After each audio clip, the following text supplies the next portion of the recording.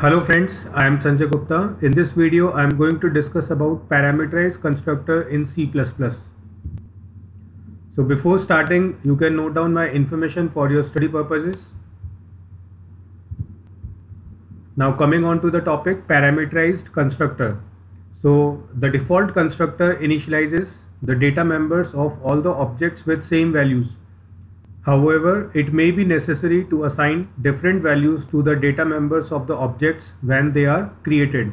So in case of default constructor, each object will be initialized with similar values, but in case of parameterized constructor, we can assign different values to each object. So these values can be specified as argument list in the parenthesis of constructor, similar to the argument list passed in the function. So the constructor that can take arguments are called parameterized constructor.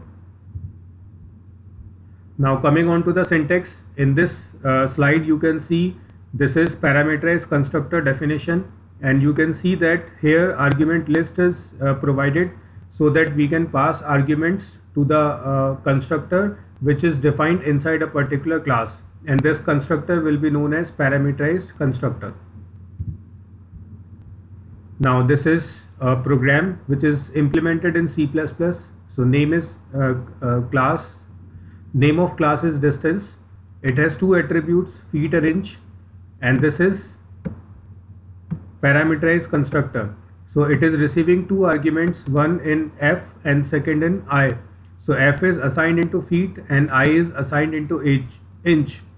So after this definition, read function is defined. After that, show function is defined.